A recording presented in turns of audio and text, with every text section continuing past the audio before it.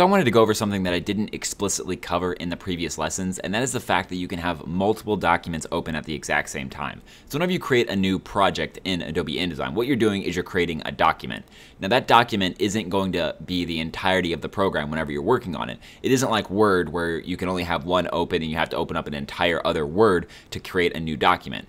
In here, we can actually have multiple documents open at the exact same time. And the way that works is up here there are tabs, sort of like in your web browser where you have a bunch of different tabs for like the different web browsers that you're operating on. So maybe you have Facebook open in one, YouTube open in another, and some other website open in the third. And you can have like 100 of those open at the exact same time. It works the exact same way in InDesign, and it kind of comes with the same constraints on your computer as well. The more you have open, the more chance that your computer can start slowing down and things like that. So to have multiple open, all you have to do is, for example, you create multiple documents and it's just going to keep putting them in the tab right here. And you can also open up other documents. So let's say we wanted to open up here. Maybe we had something in here, the design or a picture that we liked. We can open it up, and there's some links missing there, but we can open it up like so.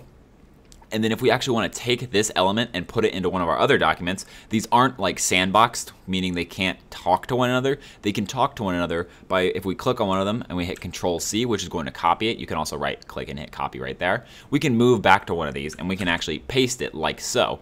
And that gives us the ability to have a bunch of different designs sort of working at the same time and being able to take creative elements from one of these and implementing them in another one. So something really simple, but if I didn't explicitly cover it, I know that a lot of people can sort of look over it and it can get a little confusing. I know it was for me at first. So just, kind of understand that there can be multiple documents open at the same time. And if you open up a document while you're in one of these, it might not automatically switch to it. And you'll be like, what? I just opened that. Where did it go? It's just up here and you can switch between them. And then you can also clean up the tabs up there, just like in a web browser. You can click on the little X here and it'll just go ahead and close those. If you haven't saved it, don't worry. If you click on one of these, and you've saved it before, so let's actually click on this. Let's save it to a new location.